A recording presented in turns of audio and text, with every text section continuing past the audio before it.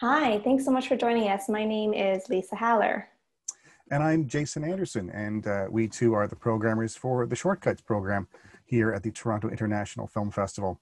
And we very much want to welcome you, the viewer, to the second of our Q&A sessions for Shortcuts Program 1.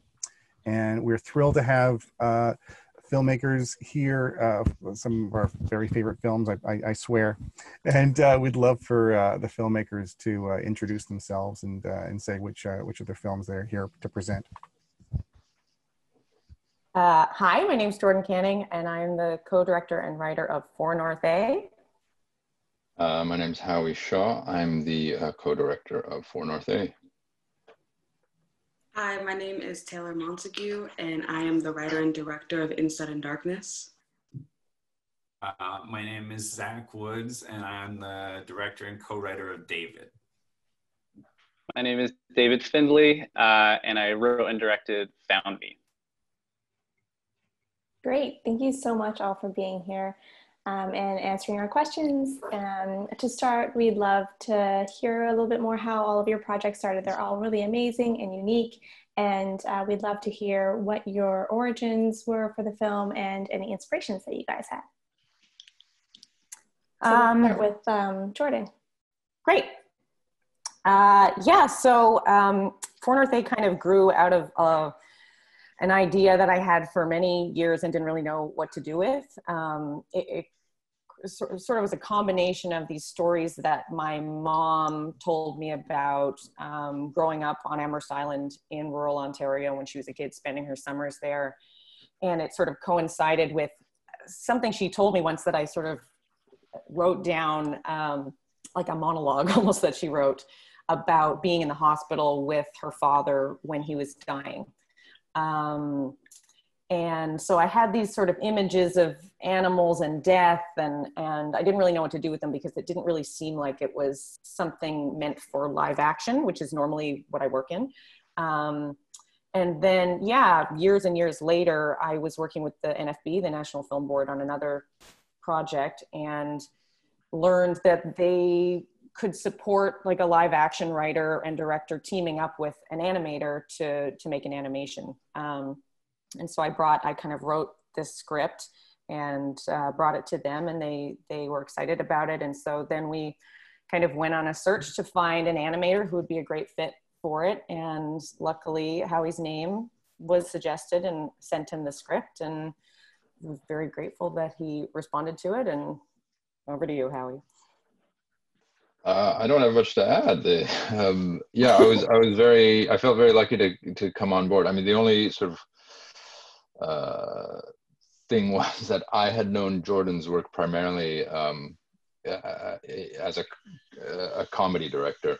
And so when I read the script, there was a bit of head scratching to figure out where the joke is in here, and only to realize, oh, there's no joke in here. No, it's very sad. Yes. So, but yeah, I was very honored to and delighted to be brought into the film. My role sort of evolved over time, and Jordan was very gracious in letting me work with her very closely on such a personal project.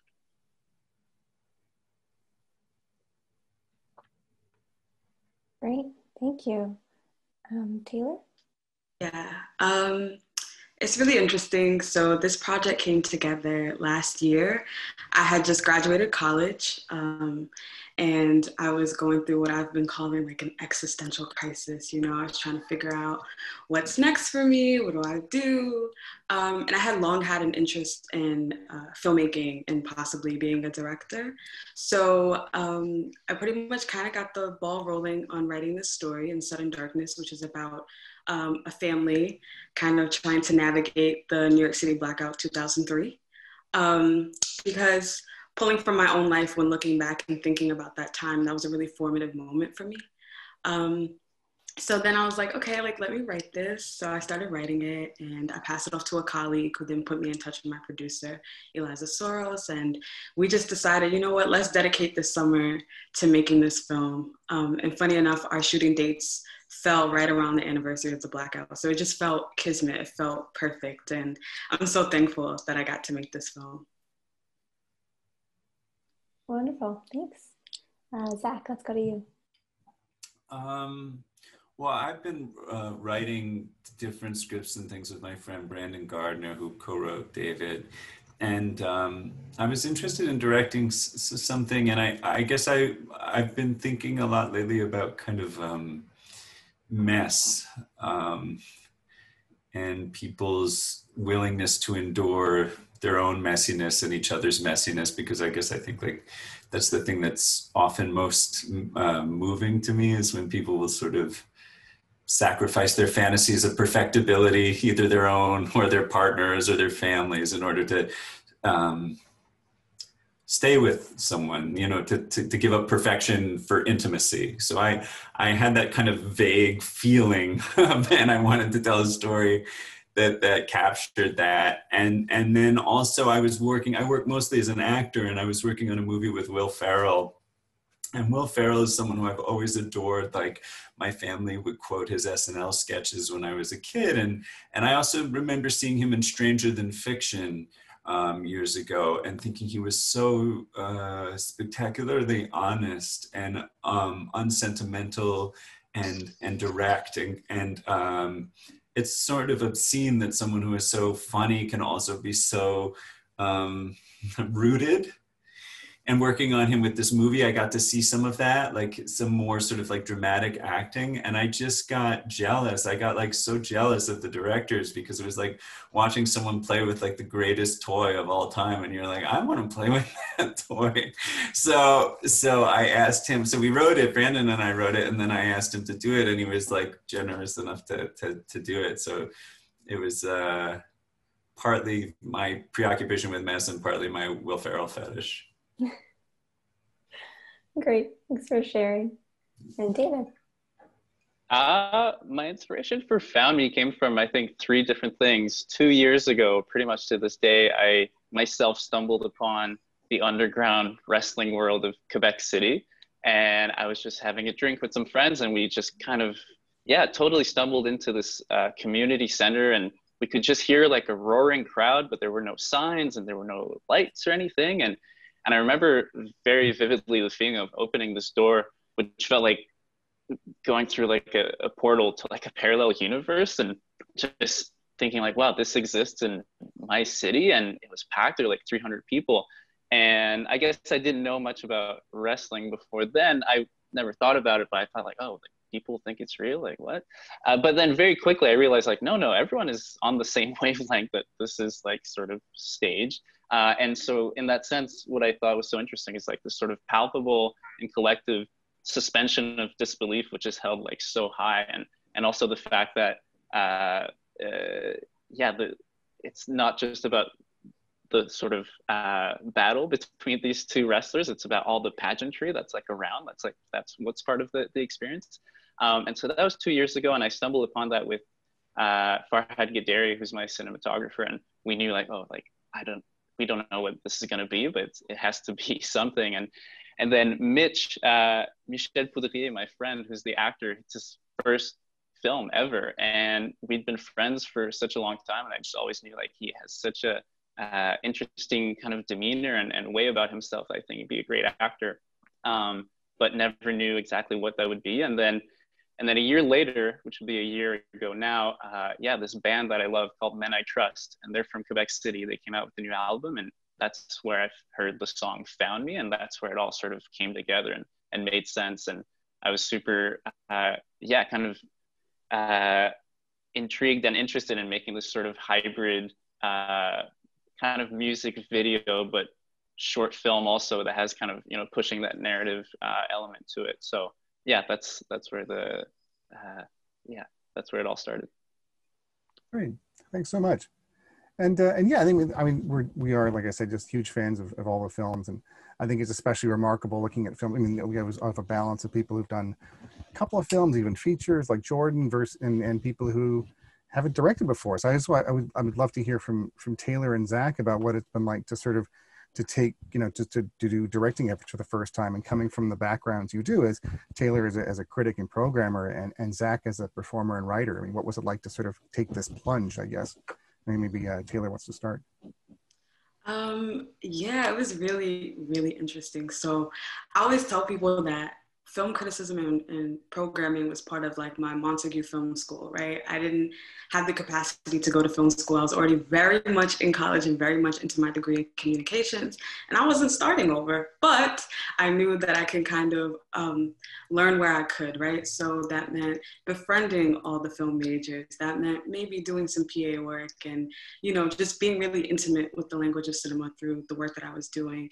So being able to make this film, it was really interesting to feel my way through the process of directing for the first time. I had a wonderful team and, cast and crew that worked with me, and all knew that I was a newbie and were really patient. And it was very much, I often say I'm not interested in hierarchy as a director. I'm not the sole like auteur of this project. I had help. I had people that talked to me about, me and my DP having conversations about feasibility and making sure that my vision is translated.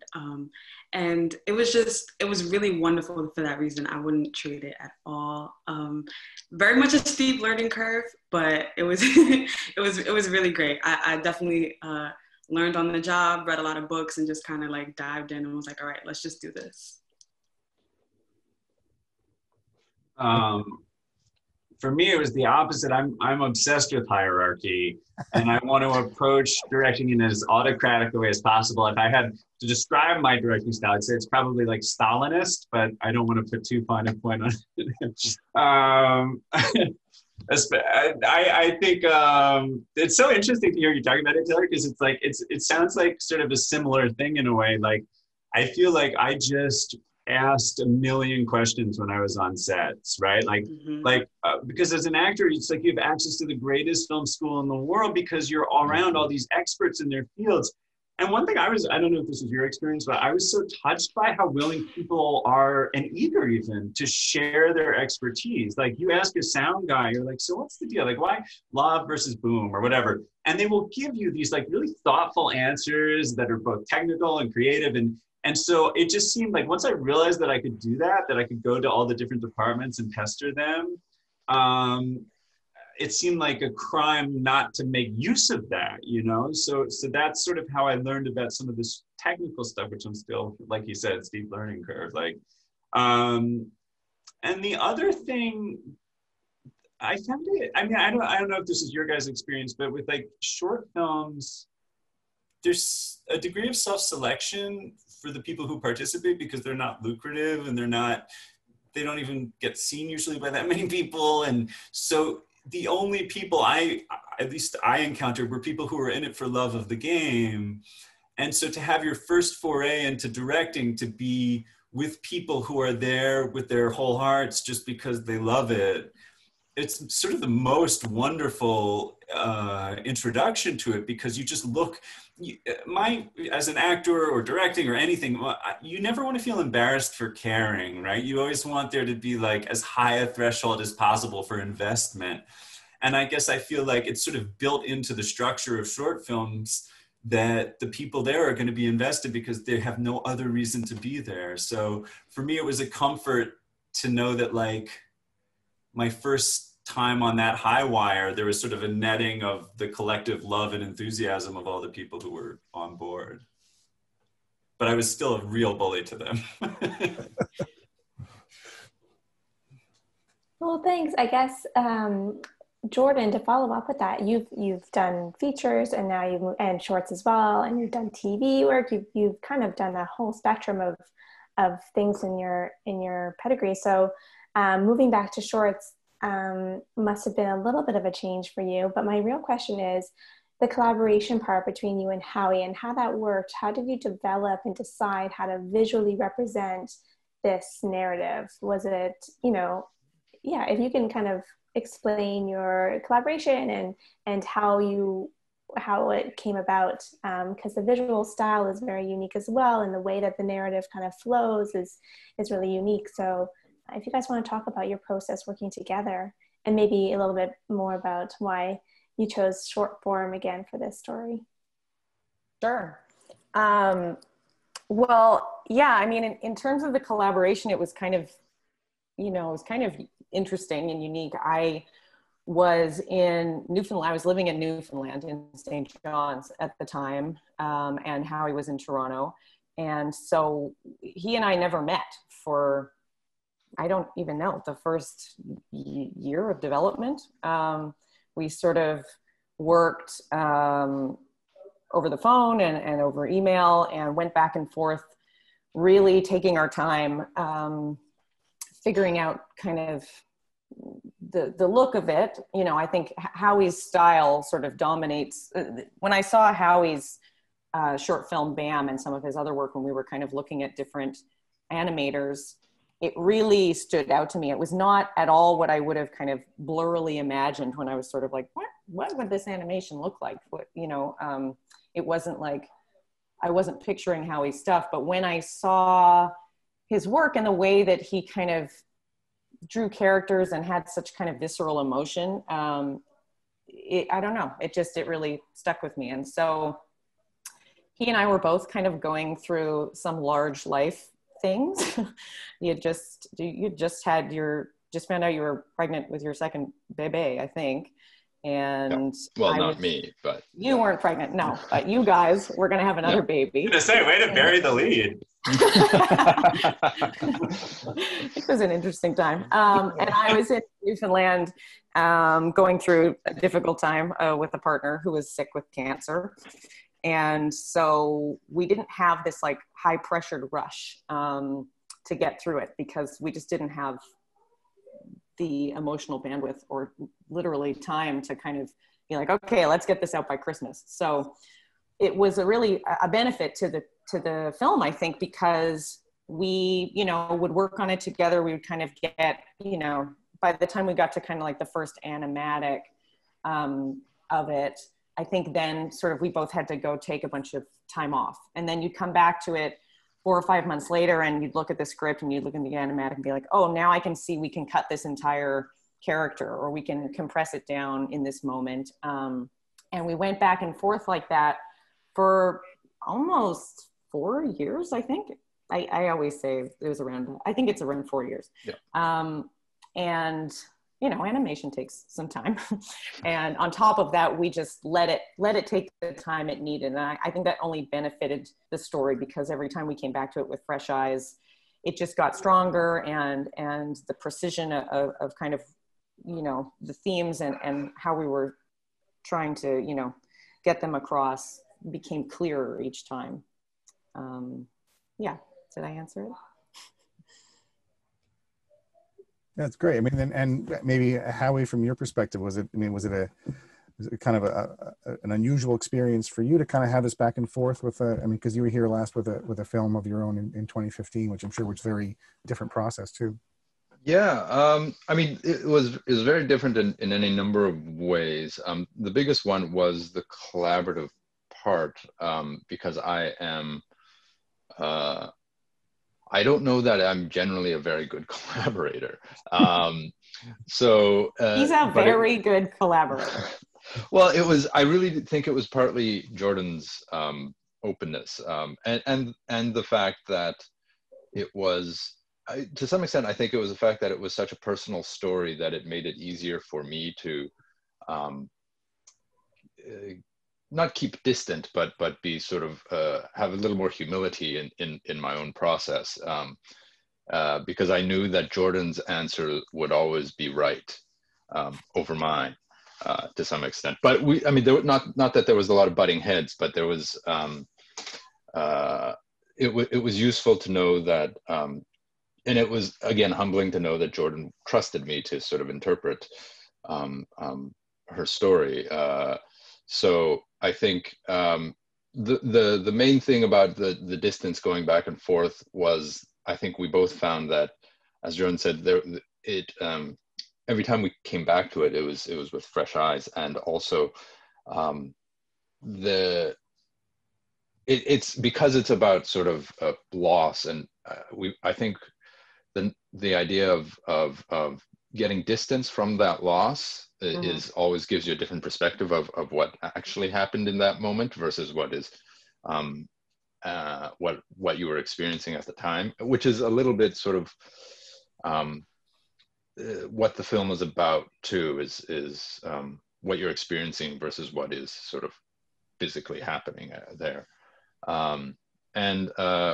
So I think we were able to sort of, it was important to us to not make it too saccharine, but then at the end we also found that the last few months, I think we realized maybe we've stepped back a little bit too far.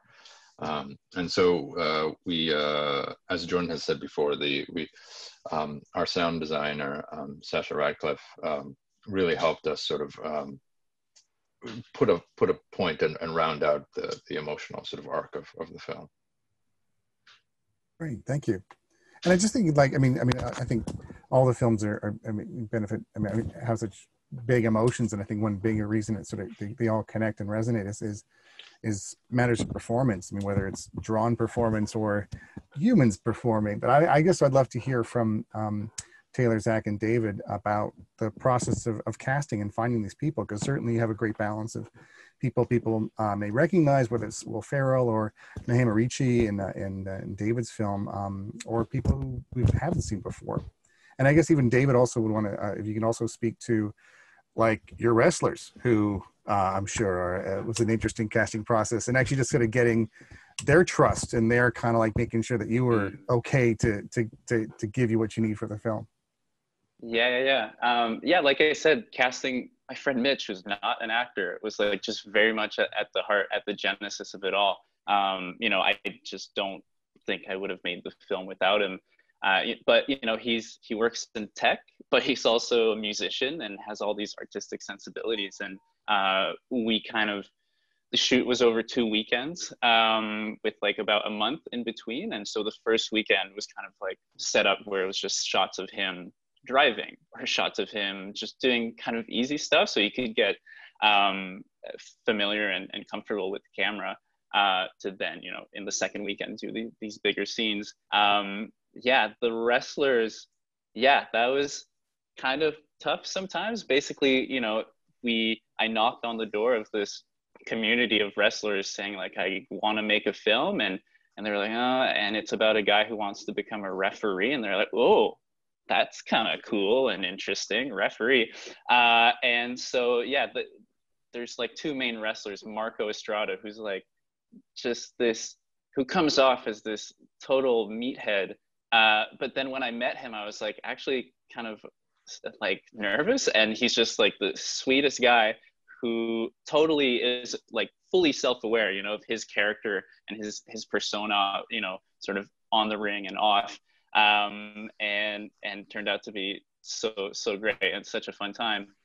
Casting Naima Ricci, I saw Antigone on the plane like a month before we shot and was blown away, and I just kind of looked her up online and called her agent, and initially it was, no, she can't do it. And I was so sad that I called again saying like, well, if it is a scheduling thing, like we're flexible, And I remember that day being like super stressy and anxious, and they called back saying like, okay, yeah, we can make that work.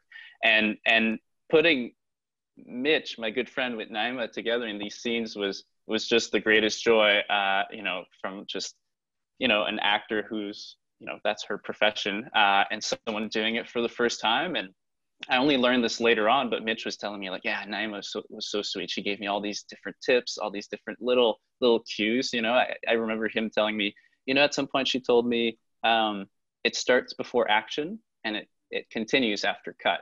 And I thought that was so sweet and such a nice little tidbit for him to kind of think about, as someone, being in front of the camera in a film for the first time ever. So yeah, directing these actors was the best part of it by far, for sure.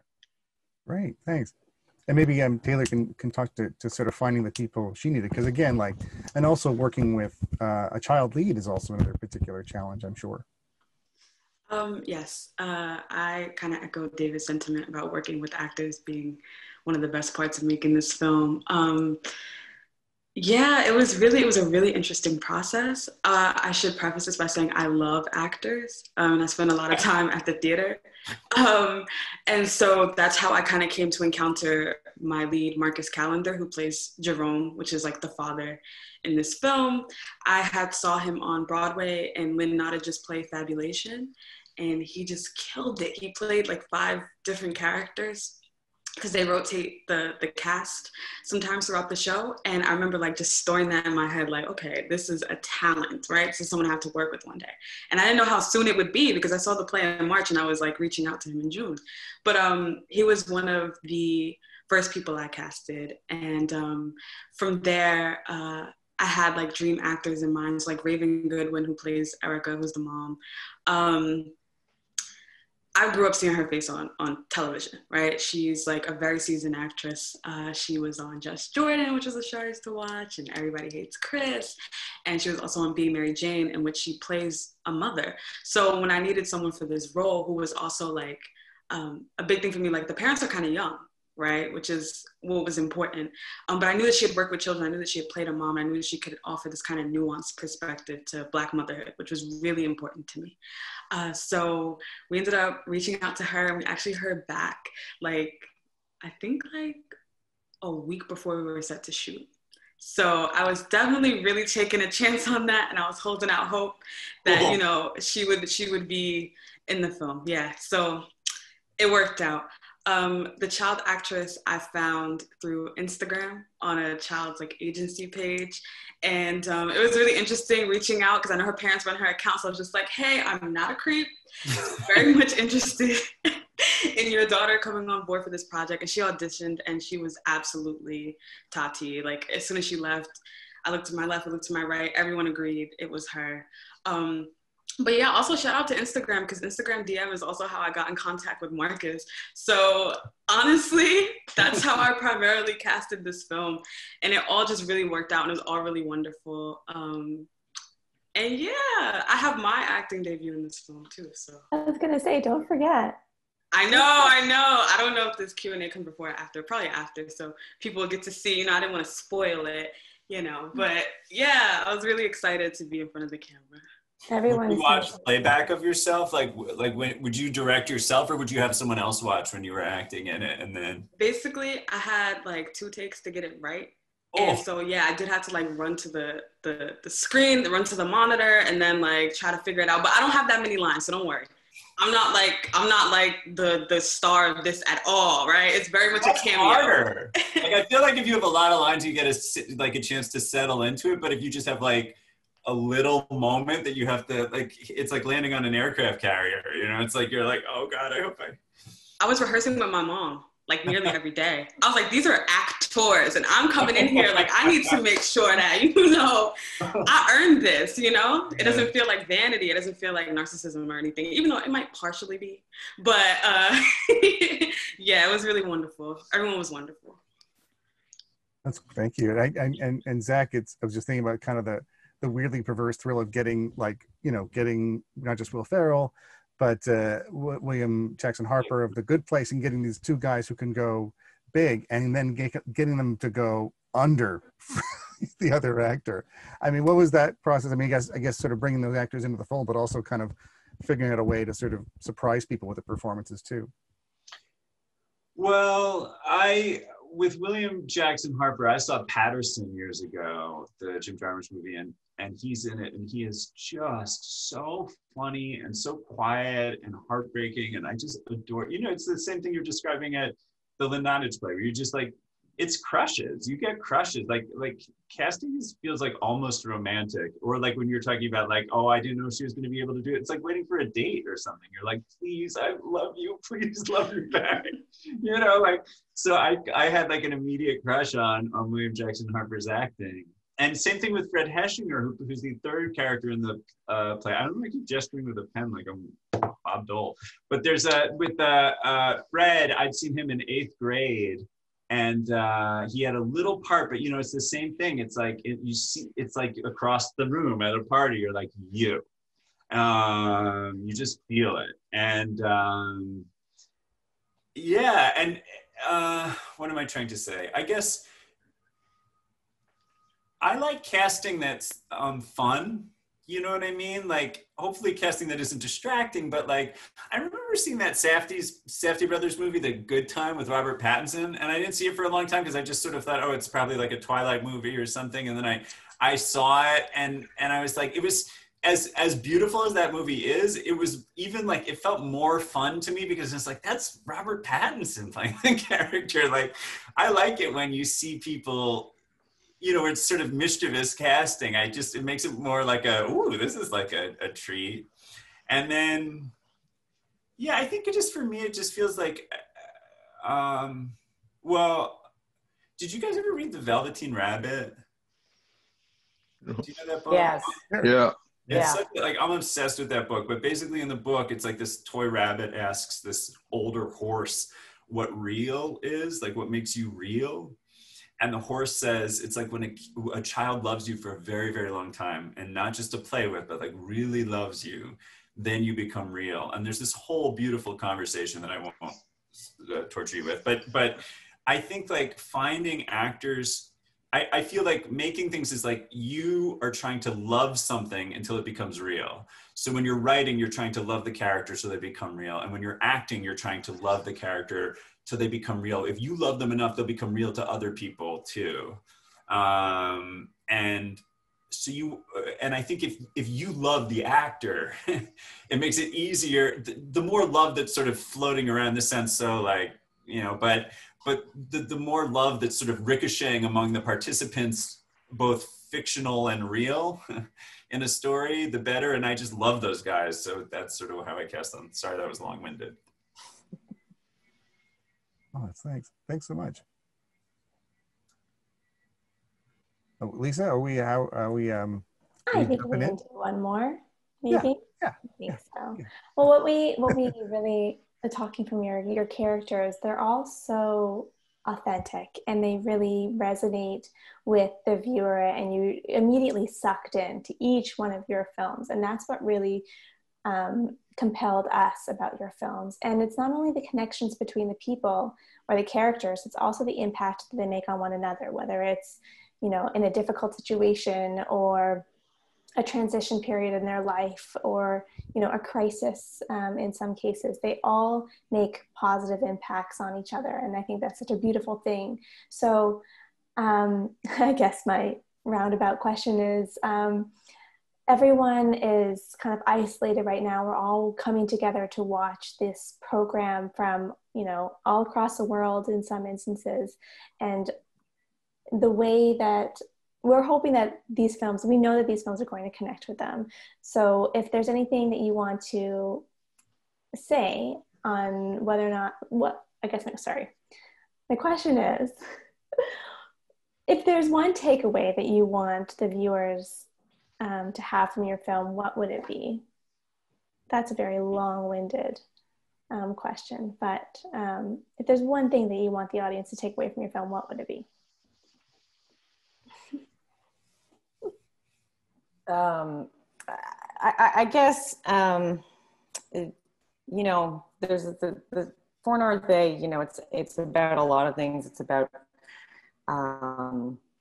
you know, grief and loss and, you know, life, you know, being unresolved, relationships ending before they resolve, and you never really getting the closure that you kind of fantasize about getting.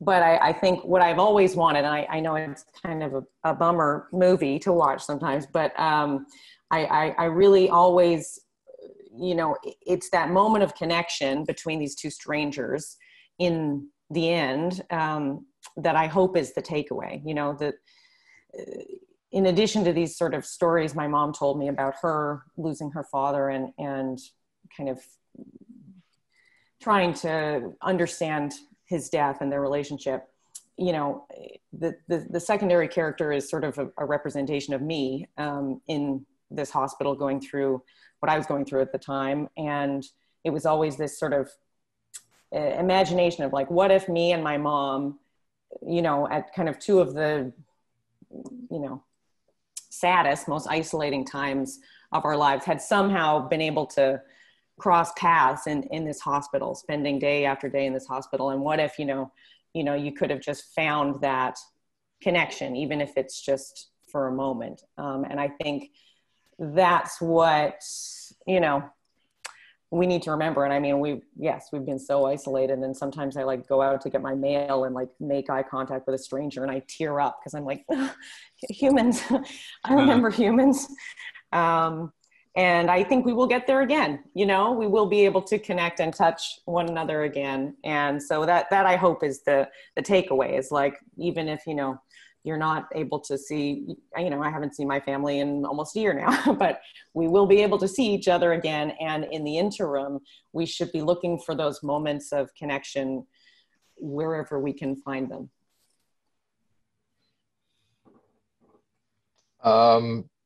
Yeah, I mean, I think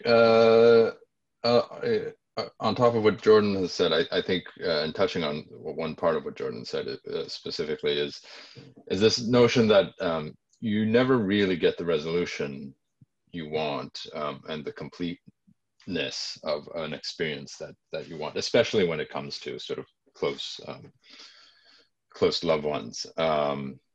And I think it's about accepting that and kind of loving the pain of it and the dissonance of it, as well as and trying to let the bigger moments, the more sort of hallmark moments, sort of inform the dissonance and vice versa. I think.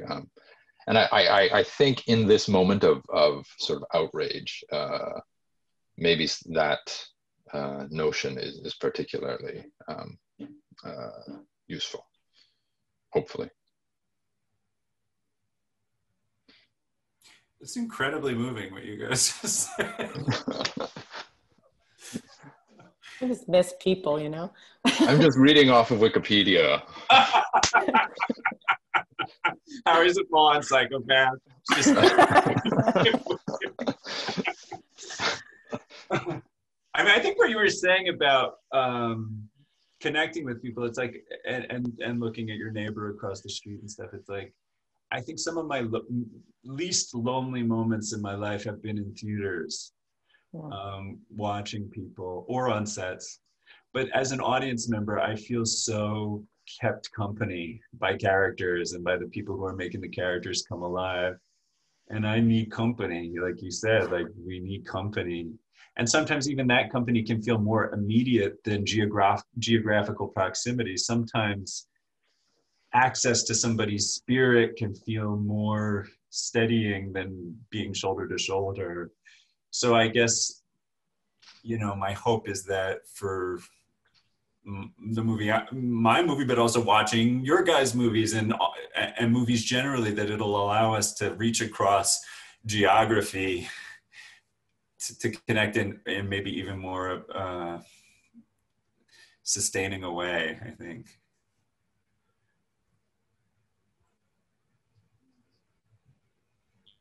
Great, thank you. I think Tayler may be freezing out a little bit, but David, if Dave wants to talk about some last sort of takeaways as well.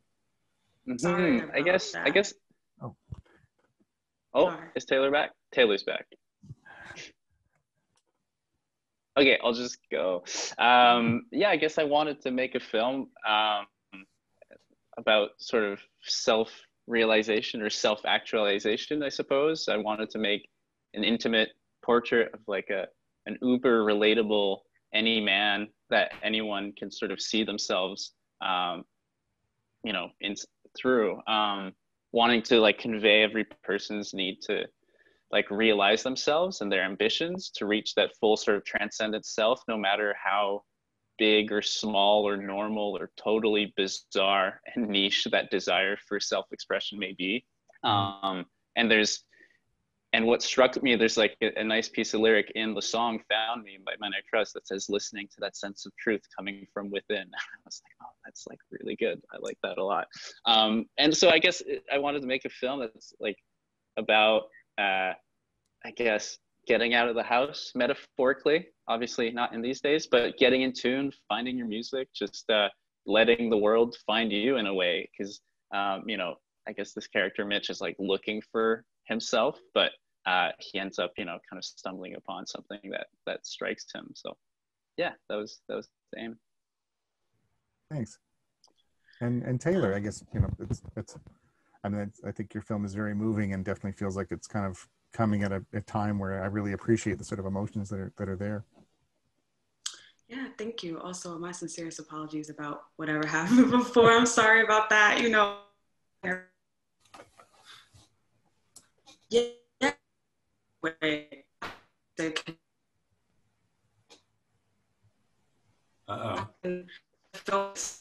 But also, how is. Oh no, we're still losing you. Can you?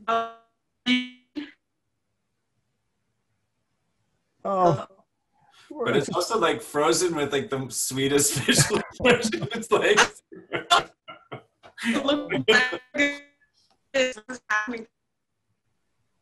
Hear me now? Yeah, I think you're coming through. Okay. Mm-hmm. All right. Should I just start over? Please, yeah, if you can. Okay, cool. Let's hope this works all the way through. Sorry about that. Okay. So a theme that I want people to take away, or what I want people to take away from this film, is community. That was something that I think is not only a major part of the film, but is like baked into the filmmaking process of making this film. I'm a product of my community. Tati is meant to be a product of a community very much. That's why the kind of neighbor comes down and checks on them is supposed to kind of, break you out into realizing that these people are being held accountable. And, there's accountability process in the building. People care about who lives there. People check in on one another during these times. And also just down to like filming the film in my grandmother's apartment, right? And having the neighbors kind of cheer us on and kind of peek in and want to know what's going on. I mean, that community uplifted us and gave us their space and collaborated with us so that we could make this movie the way that it's meant to be made and have that authenticity a part of it. So that's definitely a big takeaway. It's just the importance of community, the importance of love, care, and tenderness is everything that this film is about. Amazing. Thanks so much. And thank you. That's all the time we have. And I just want to thank all of you for all the work you've done on these films and to thank you so much for sharing them with us, because they mean a lot to us and we hope they mean a lot to everyone who gets to see them. So again, thanks very much. And we look forward to whatever's next. Thanks, guys. Thank you, everyone. Thank you, guys. Got to meet each other. Yeah. I know. Yeah. Bummer. Oh, well.